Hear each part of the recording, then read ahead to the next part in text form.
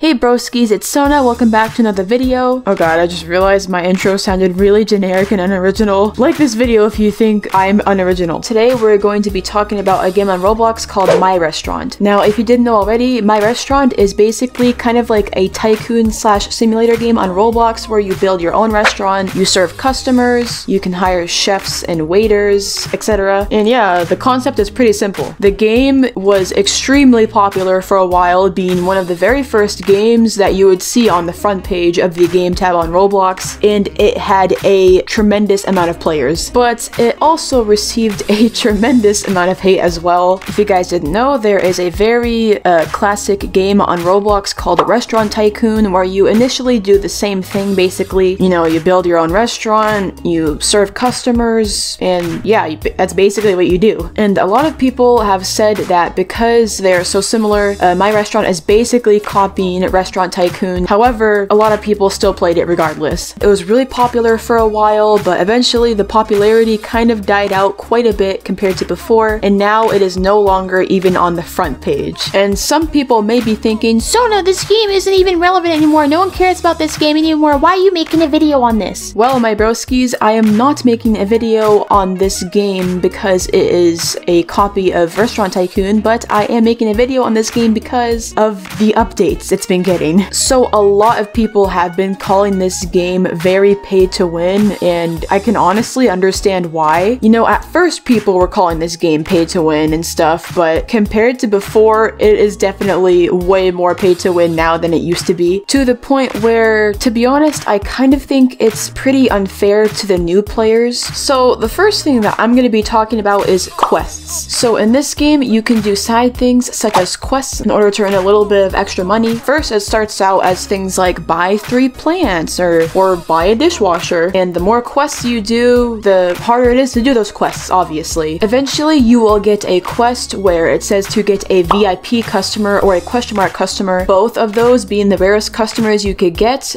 Luckily, you don't get these quests that often because, you know, they're so hard to accomplish. But the thing that I don't like about it is that it's nearly completely based upon luck, and the only way that it's not based upon luck is if you get the royal set or the pyramid, which are both expensive. So yeah, unless you have those two things, chances are you're gonna be stuck on that quest for quite a while, which brings me to the next thing that I'm going to be talking about in this video. I'm going to be talking about the royal set and the pyramid. The royal set is a gold themed table and chairs that have a chance of spawning a VIP customer into your restaurant. And obviously everyone would want this item because VIP customers are really hard to get and they're solely based upon luck. So naturally, a lot of people who really love this game and wanted to get more VIP customers into the restaurant saved up quite a while for these items. And Big Games decided to do something that would make a lot of people really angry. Out of nowhere, they decided to make these items limited. Similar to regular Roblox limited items, once all of the limiteds are sold out, you can no longer get them unless you want to buy them in the marketplace, which is insanely expensive, or with Robux, which isn't cheap. So yeah, a lot of people got really mad at this, and I can completely understand why. Like, imagine you're saving up for something that you want really bad, then only to learn that you can no longer get it because the company decided to make it limited and only people with, like, money can get it. So it was basically a slap in the face to anyone who wasn't rich in the game. The chairs were 1.5 million cash and the table was 4.5 million cash. And to the players who already grinded a lot and had a lot of money, that didn't really seem like a lot, but looking at it from a new player perspective, it seems nearly impossible to get, unless you grind for a while like everyone else does. I also just want to quickly mention that the royal set is nearly 5,000 Robux, and if you convert that to US dollars, that is $50 for a table and some chairs. Oh, but that's not all. They tried to make it look cheap by saying that the original value is nearly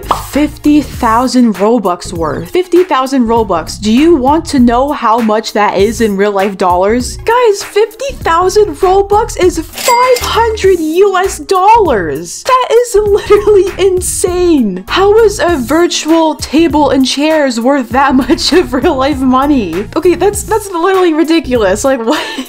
I mean, you know, I'm really happy that they didn't make it that price, so it's actually somewhat affordable, but like, in my personal opinion, $50 for a virtual game set is like a lot. It's literally like they're saying, hey guys, this may be $50 and not affordable for any of you, but just be grateful we didn't make it $500 because that's totally what it should be worth. Guys, I'm gonna let you in on a little something that I did a while back. I bought the mansion game pass and work at a pizza place. I bought an entire mansion and it was still cheaper than this pack of a table and a few chairs. $20 cheaper to be exact. It was only like 30 bucks. You can also get the shrine, which spawns the most rare customers in the game. And luckily this one doesn't cost Robux, but it's still like 10 million game dollars, but I'd rather spend that than spend my real life money on it. I don't even want to know how much that would cost in Robux. However, if you still want to buy the royal chairs and table and stuff, and you don't want to spend your real life money on it, you can buy it in the marketplace, which is going to be the next thing that we're talking about. When a limited item is finally sold out, those who bought them can put them in the market to sell them for whatever price they want. So you technically can still get the royal set and not have to spend your real life money. But I wouldn't really get your hopes up because the prices in the market is actually insane. So if you still want to get the royal set without having to spend your real life money, you have to spend at least 100 million cash on each item individually. I am not exaggerating. Literally, the two cheapest royal items that I could find in the market were at least 100 million, which is literally, I don't even know how many times the amount that it originally was. Like, you can do the math yourself. I don't want to. I will get a headache if I try to do that. But yeah, the prices in the market in general are extremely ridiculous. Now, we can't fully blame the game for this because the game isn't the one that are setting these prices. It's the people who are selling them. Oh my god. Either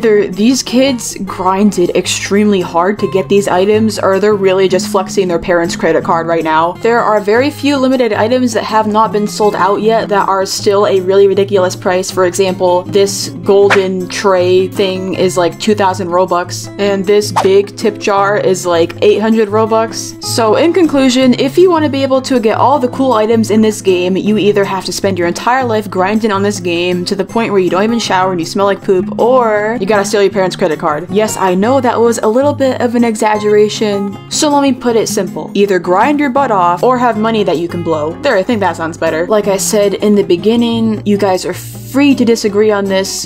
This is all just my opinion and how I personally feel about it, but I know a lot of people feel this way too. Please do not send any hate to the developers of this game or anyone who plays this game. I'm just giving my views on it, and I gotta admit, this game is pretty successful, so good on them. You know, if you got an easy way to make money, why not do it? I'm not blaming them. I just think it's a little bit overboard. You know, the game just really doesn't seem new player friendly anymore. I didn't really play for that long, so I consider myself a new player still, and I can say without a doubt that I'm probably not going to be returning to this game because it just seems like a waste of my time at this point, and I really don't want to grind my butt off just to play a game. I know there's going to be people who disagree with this video, and they're going to say stuff like, the stuff really isn't that expensive, you're just being nitpicky. Well, my dear friend, it may not be expensive to you, but not all of us have the money that you do. It's just overall really unfair from a new player standpoint. Again, no hate to the game, but that's just how I see it. So yeah, thank you guys so much for watching. Let me know what you think of this in the comments. Do you think I'm right? Do you think I'm wrong? Do you think it's super expensive? Do you think that it's fine? Just let me know. As always, thank you so much to my patrons, Stork, Havocy, Entitled Citizen, Corp, Wormfreeze, Adam Yes, Sid Poopoo, Nat, and Amir. Thank you guys so much for the support. I really appreciate it. And with that, I'll see you guys in the next video. Bye!